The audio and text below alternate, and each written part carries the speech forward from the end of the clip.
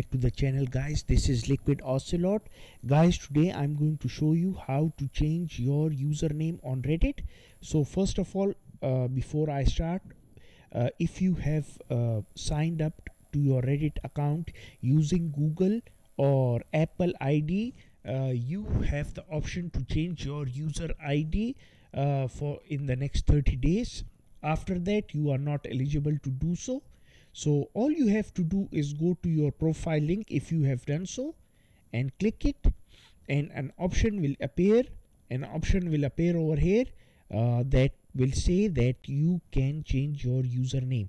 So that's with that, my friends. Otherwise, my friends, the policy states that if you have already changed your username, if you have already claimed a username manually without using Google ID or Apple ID, Google account or Apple ID, you cannot change your username because that is finalized. Finalized usernames cannot be changed.